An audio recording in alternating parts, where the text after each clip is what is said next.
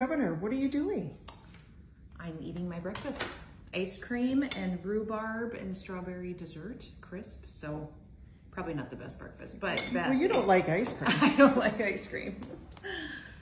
It's Cow Appreciation Day. Did you know that? So this is a book my sister gave me years ago that I keep on my coffee table all the time. But today in the country, it is Cow Appreciation Day. So I'm spending some time enjoying my book of beautiful cows.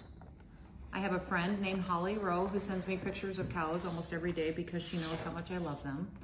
But I hope everybody in the state of South Dakota will appreciate the cattle in their life today. Eat a hamburger or be grateful for the industry. We have more cattle than people in our state. So pretty big day here. Enjoy.